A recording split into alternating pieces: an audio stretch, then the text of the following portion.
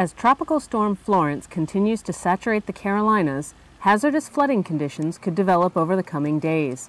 The South Carolina National Guard 1222nd Engineer Company is prepared to assist if that occurs. So I expect some route recon, making sure roads are still in shape, identifying areas that need debris clearance, and then actually going out and clearing the roadways. To accomplish that mission, the Engineer Company has soldiers and vehicles on standby. Public as a company, 9 dump trucks, 3 LMTVs, a couple Humvees, and a wrecker ready to assist the public. South Carolinians join the Guard for various reasons, but for many, it is an opportunity to serve their state and their communities. We're actually equipped to help in natural disasters on a state level. Being able to get out and help out with the public in a time of their need is extremely satisfying.